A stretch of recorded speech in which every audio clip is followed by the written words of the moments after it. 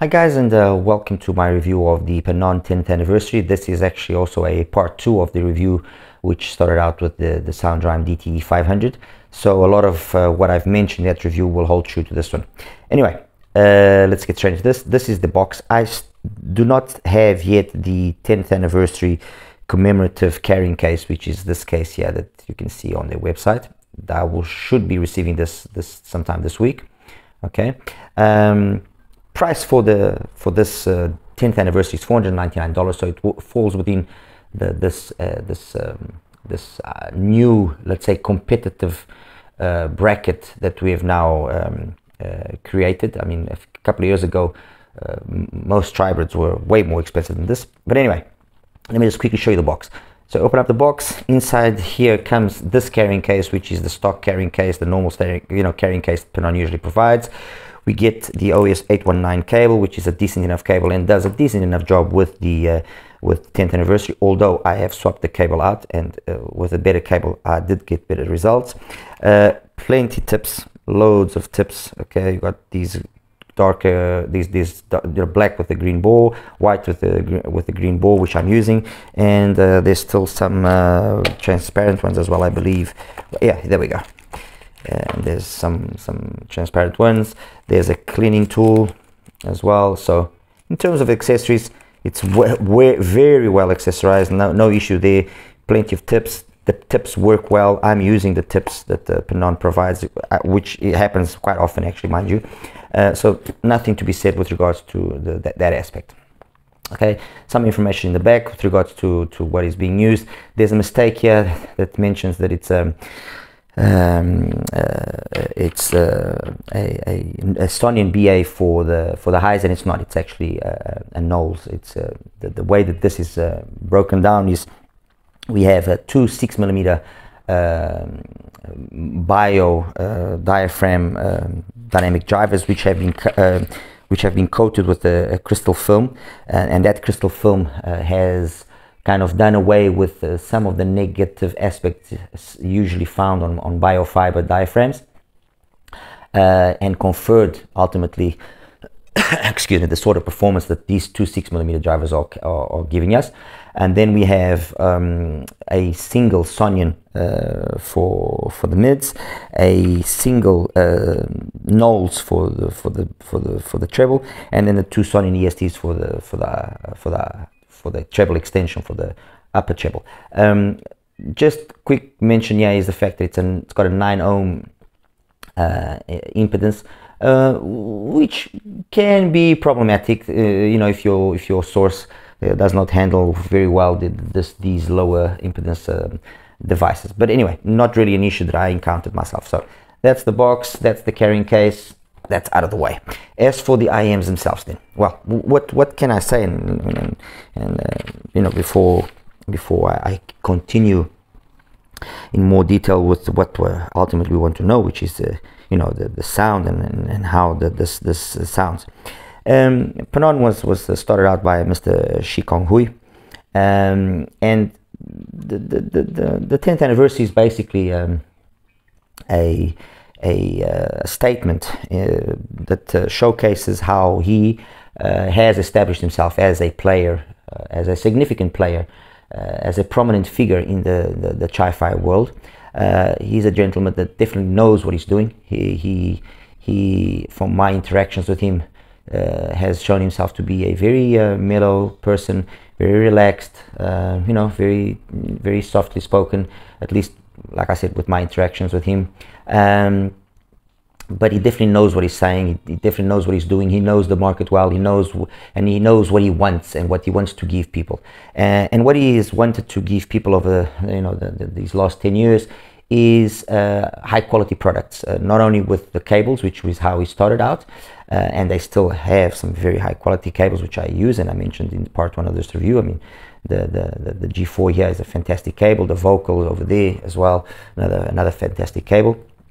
But not only did he want to give people you know, the customers a good quality cable alternative at a reasonably accessible price, but also then with the IEMs provide people with a very particular sound, and be it PENON IEMs or be it ISN, they all have a very particular PENON house sound. And what's that PENON house sound? Well, that PENON house sound is easy.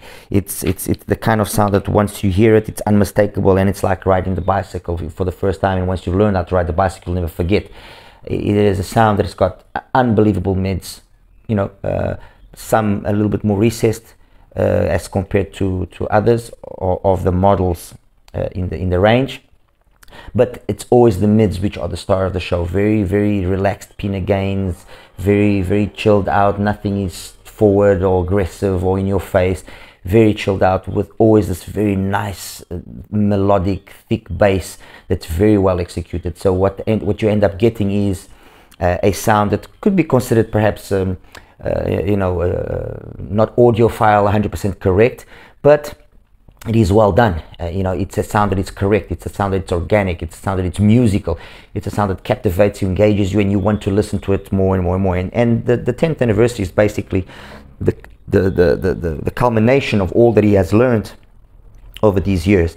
And I probably would say that out of all the IEMs that I've heard from PENON and ISN, of ISN, I've heard every one of them.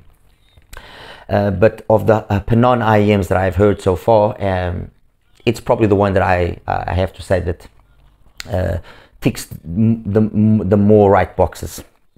The serial, as some of you that follow me might know, is one of my favorite IEMs. I absolutely just adore that organic, that old school kind of vibe, you know, kind of vinyl with valve amplifiers going and so on and so forth. It's an absolute fantastic IEM to listen to. The Fan, another IEM which, you know, in its simplicity, it's intoxicating. The Fan 2, which serves as the basis to a certain extent here to the 10th anniversary. Very nice in its neutral way of doing and presenting itself. The Globe, a 1+2, again, fantastic, great bass, maybe a little bit recessed for some with regards to the mids and highs, but overall an IEM that I absolutely adore and think it's fantastically well tuned. Not to mention, you know, the whole bunch of like I just said, of the ISN IEMs, which are all very engaging and very satisfying to listen to. This has taken all those lessons learned in those other IEMs and you know, given and brought us a new taste, a new flavor. I think one of the main motivators for the 10th anniversary was the fact that some people, and I never had the chance to listen to the Volt, although I'm working on trying to correct that situation and get my hands on the Volt. People that listened to the Volt complained that maybe the Volt was a little bit lacking in terms of the bass. As I said, I don't know. I never listened to it. What I can is compare this to especially the Serial and the Globe in terms of the bass. And in terms of the bass, if the Serial has got unbelievable bass, really good. If the Serial has a bass which is organic, which is you know, full of texture, full of life, full of engagement, that really gets you going, and on the same token the Globe, this has taken that and improved upon it that little extra. And improved upon it how? Well, it is quite impressive to see how two 6mm drivers can extract and give us so much performance. That is the truth. A definite testament to the quality of the driver itself. So the drivers used are of high quality, and also a testament then to how the tuning was done. In no circumstance did I ever encounter, or did I ever find a song that I usually listen to, did I ever find a song that the 10th anniversary wasn't able to reproduce and give that full body, that rich balance that I like on the bass, that I don't find in the, you know, that I find in the Serial, or that I find in the Globe. The 10th anniversary is capable in every aspect to keep up and exceed even the Serial. It exceeds quite easily, let's put it that way, quite easily, the Globe, in that it has an extra amount of speed because of the drivers being smaller, that it just makes the bass a little bit more snappier while still maintaining that thickness of the sound, let's put it that way.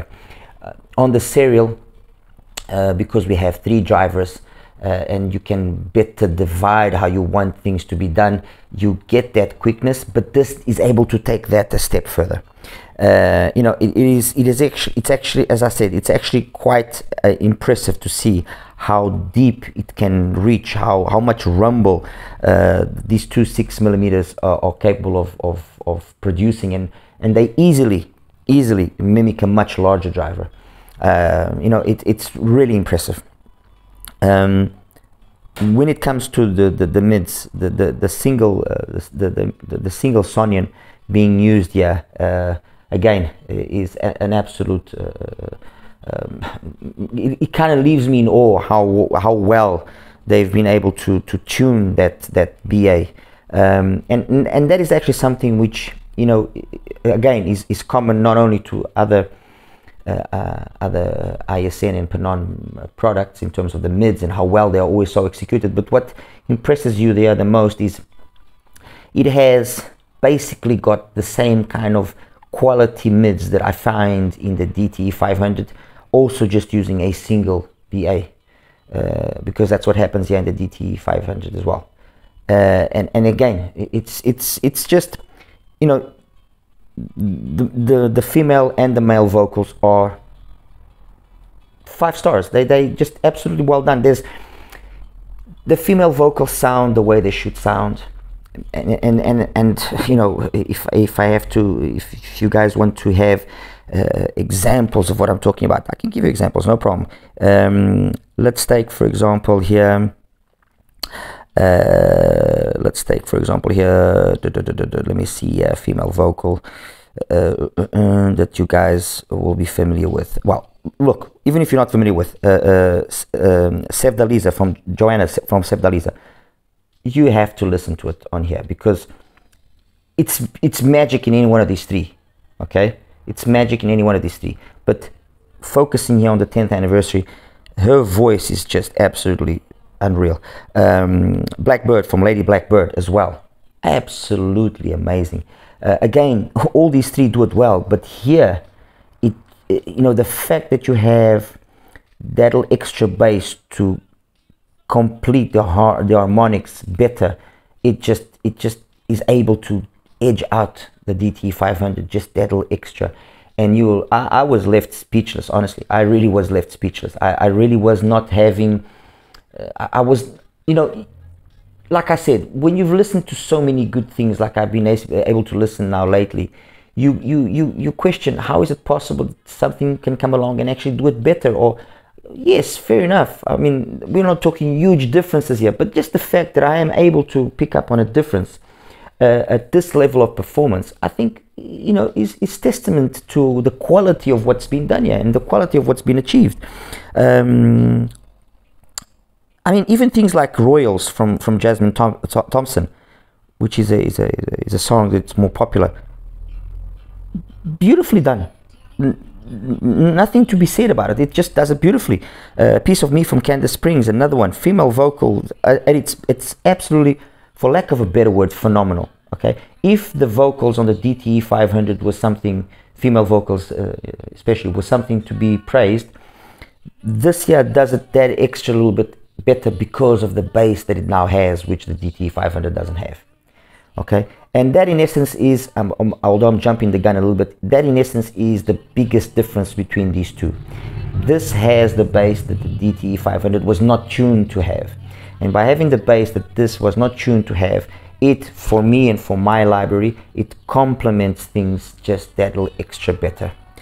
There's nothing wrong with the DTE 500, there's nothing wrong with the MK2, but this just complements things in a nicer manner.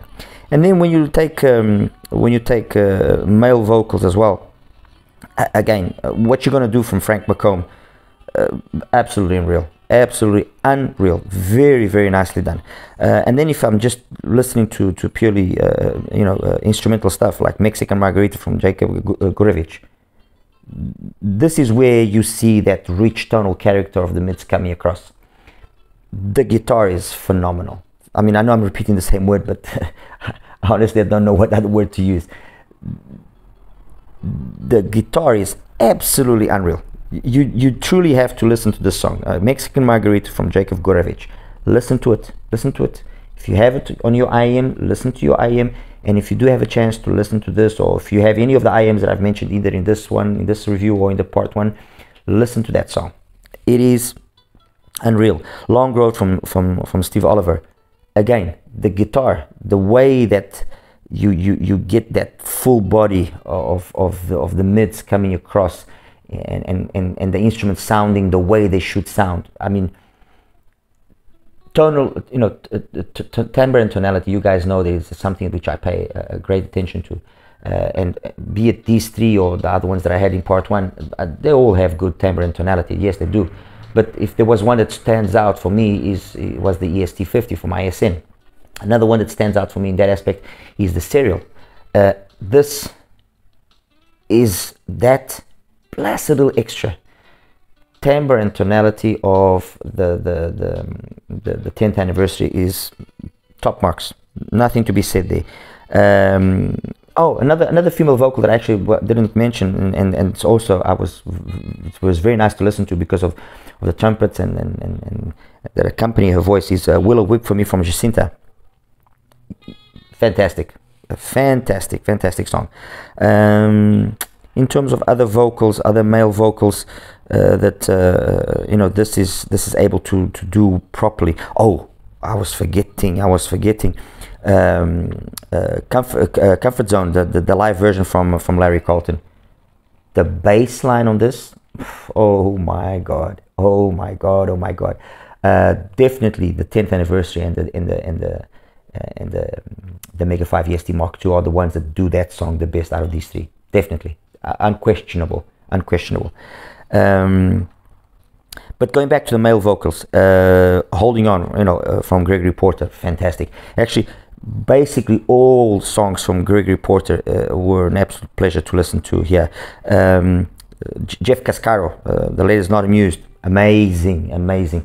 This has got that tonal balance that gives Jeff that right tonality that, well, at least for me, that I think his voice should have. So yeah, basically, you know, in terms of the bass and the mids, perfect. What about the highs? The highs are again on the same level as the highs of the DT 500. The execution here as well of the ESTs has, in my opinion, absolutely faultless. I mean, it's got enough twinklies and sparklies. It's clean, it's vivid. A little bit more emphasized than what usually you find on PENON IEMs. Yes, I mean, you do notice the difference between this and the Globe, and the difference between this and the Serial, definitely. But it is very well done. I mean, truly well executed, on par with the execution of the ESTs here. He's on par with the DT 500. So if I said that was probably the best execution under $1,000, well, it's got another one here that does the same thing and keeps up with it. The 10th anniversary.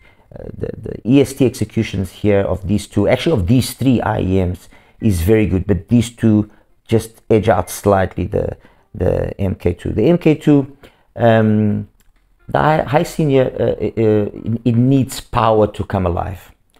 And at the same volume level, I mean, at 50% volume level, my NX7, for example, there's plenty loudness there, plenty of you know, very well scaled. Everything, you know, is very well matched. Here, that is taken up a little, you know, point or two even better, because the bass is now more prominent and completes better everything. Over here, it's not so much, everything is not evenly matched. It is, but it just plays at a noticeable lower level. So it needs power for it to start shining. And that's where I think maybe some, you know, maybe some might kind of not understand or pick up on how good the ESTs are actually on here. But the reality of this is this: these three are very evenly matched. Okay, in bass, yes, the 10th and the MK2 are the two best ones. In terms of the mids, the one that edges out everyone else, slightly, but does, is the 10th anniversary. In the highs, the one that the two best ones are these two, but I still think that the 10th anniversary edges out this the DTE because of the way that the bass is able to complement things here. Technically, they are again very much equally matched. You know, when it comes to imaging, you know, it's perfect on all of them. These two are the better ones. Soundstage, these two are the better ones, but slightly, mind you, slightly, not a big difference. You know, in terms of detail retrieval, they're all about the same. Even though with that handicap of you having to maybe put the volume a little bit higher to kind of, you know, maybe no, of having to put the volume higher, but you know, detailed retrieval and so on, about the same. Timbre and tonality, this one is the best one, okay, definitely. So overall, yes, I guess you could say that this just slightly edges out the MK2 and the DT500. And yeah, I guess that basically says it all. I mean, you know, it's not so much here that oh, this is a clear winner and this is the one you must go for. No, it's more about, in terms of price, $499, and considering the accessories that it brings, it's the best deal out of all, because this is $459, but it doesn't bring the accessories that this brings. So considering the price alone, this is the best deal here by far, okay. In terms of sound, this is a more mid-centric focused sound for those that want bass to be there, okay. That's it, the bass is there. This is for those that like a nice overall coherent sound, more with a style of a bass tuck than necessarily a bass glide, which is what you get here, although they all have again very much that QDC style tuning, but where this one is already going into a more of a kind of a mild V, okay. So that's more QDC, that's more QDC, this is a QDC pending towards a mild V signature, all right. And this is for those of us that just like our bass to be there in good quantity, in good quality, or rather, let me just rephrase that, in very good quality, in very good quantity, and just, you know, being musical. I know this might sound a little bit weird what I'm saying now, but you know, for me for an IEM to be truly a standout, you know, or truly engaging, the bass has to have that musical aspect associated with it. If it doesn't have, it's just going to be, you know, another IEM.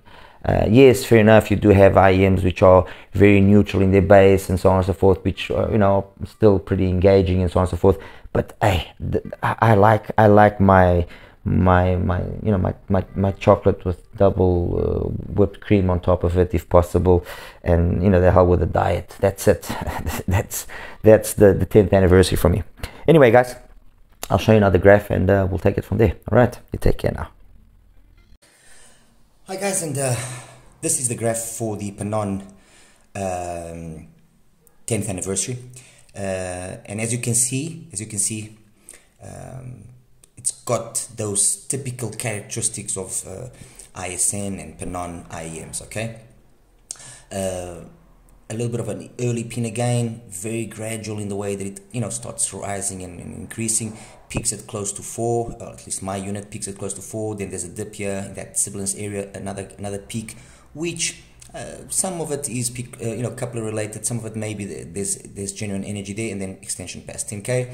The bass, there seems to be, apparently by this graph, you would think, oh, there's a ton of bleed and so on and so forth, because I mean it reaches into 400 hertz and then it kind of plateaus. But in reality, when you actually listen to it, no. And then it's, you know, you would think, oh, there's a sub bass roll off. No, there's loads of sub bass here. It's actually quite amazing how these two little 6mm perform. Compared then to the two IEMs that I selected, the primary selections, which were the Soundra IEM, the DT500 and the HiCine Mega 5 EST. I'll show you the Mega 5 EST first. That's the Mega 5. The graphs are normalized at 500 hertz. Sorry, at 1 kilohertz. And as you can see, yes, you know, can be misled into thinking that there isn't enough sub bass, enough mid bass on the Mega. No, there is. There's enough mid bass, and the difference that exists between these two is not as significant as the graph might show. The issue with the EST Mark II is that the fact that it needs power to actually shine. You know, that's the truth. Yes, it's got a kind of a tucking bass curve here, which apparently would mean that, oh no, okay, this here is missing in some energy for some instruments and you know, for some slam in terms of certain drums and so on and so forth. But no, nothing, none of the sort. Mids perfect as well, plenty extension, past 10K, plenty. I mean, any one of these three, the extension past 10K, although graphically you might see some slight differences. Let me just quickly show you now the DT500. The truth is, when you actually listen to the three of them, they all sound very similar. This area, I would say, the differences really that you notice is in the bass of the three. You notice that the bass of the 10th anniversary has got you know, quite a bit of sub bass rumble, and it's got a nice engaging mid bass thump. The sound rhyme is the complete opposite, although you would think not by the purple line that you see here. And then the green line, which is the Mega 5 EST Mark II, is you know, it gives you that sense, that fullness of the bass, really, with suffice and enough mid bass to keep up with it, you know. So there's three different ways of doing bass here and showing bass, and how that bass then will affect vocals and so on and so forth. Mids are very identical, and then it's the extension past 10K as well, where apparently you would think there is a big difference, but not really. Anyway, that's the graph of the three of them. Just for the sake of comparison, and going back to what I was saying about, you know, the usual PENON and ISN sound, I just want to quickly show you here the PENON serial, since that is kind of one of my favorite IEMs. And it's got, you know, crazy good bass. And then here we go. So let me just normalize it here. There we go. The bass of the serial is phenomenal, in my opinion. All right. Let me just change the color here to a color which will be more distinguishable. There we go. It's phenomenal. But the reality is the way that the matching is done of the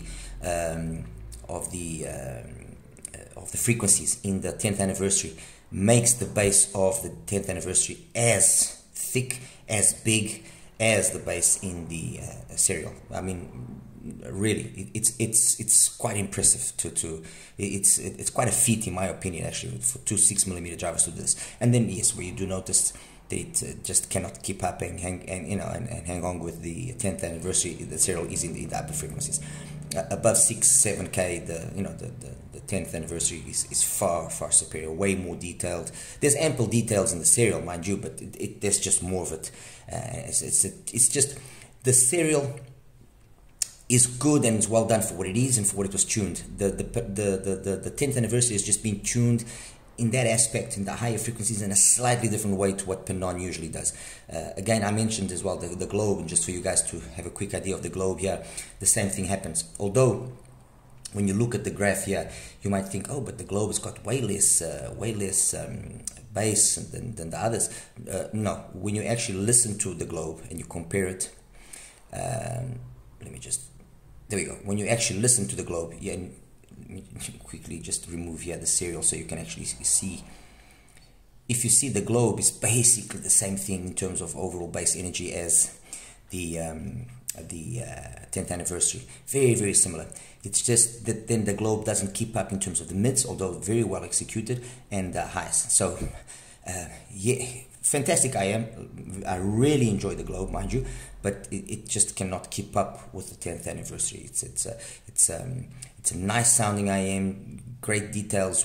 It sounds way better than what the graph would make you want to believe that it sounds, but it just cannot hang its own, especially not so much in the bass, but especially in the upper mids. and Tribrid cannot keep up with the 10th anniversary. In that aspect, the 10th anniversary is absolutely phenomenal. It's definitely one of the better IEMs in the market currently, especially in terms of a Tribrid. It's that the DTE 500 and the Mega 5 EST Mark II of this newer wave of Tribrids.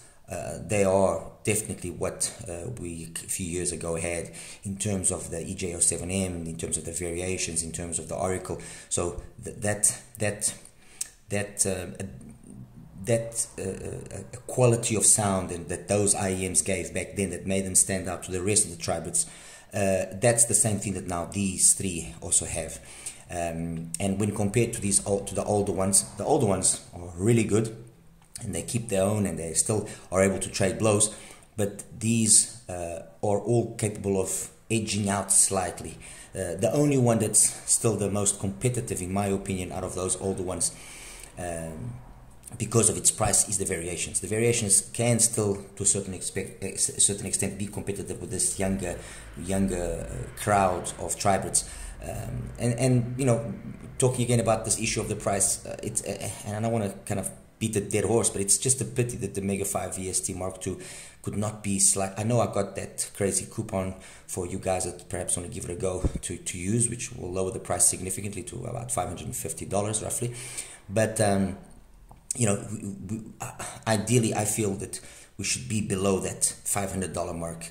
That would be the ideal, and if it was below that $500 mark, I think the EST, the Mega 5 EST Mark II, the Mega 5 EST Mark II exactly, could definitely be a way more competitive player. And that's it, guys. As always, like and subscribe. Any questions you might have, please feel free to ask, and I'll do my best to answer. Thank you. Take care. Bye bye.